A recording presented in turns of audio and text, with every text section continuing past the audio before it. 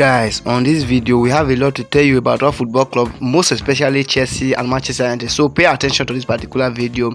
It was also known to us right now that Chalobah, who is not part of the Chelsea preseason training, Enzo Maresca has dropped him.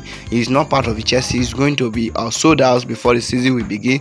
Also with Sarr, who has left Chelsea after terminating his contract, he has now set to join Les from France League. Also, a young Chelsea defender, Chris, has have to offer both from Preston and also Sheffield United on loan. And also Petrovic, who done enough for Chelsea last season, is not part of Enzo Maresca's squad.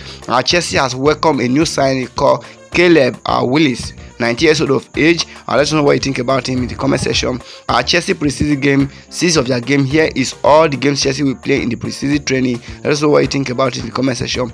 Aston Villa has also signed Benjo and Everton midfielder Adamu Onana on a permanent D. Also, Manchester United are interested in signing Monaco midfielder Yusuf Fofana to replace Amrabat, who have left the club already. Also, Barcelona are interested in former Chelsea man who played at Saudi Arabia, N'Golo Kante, who you can see here.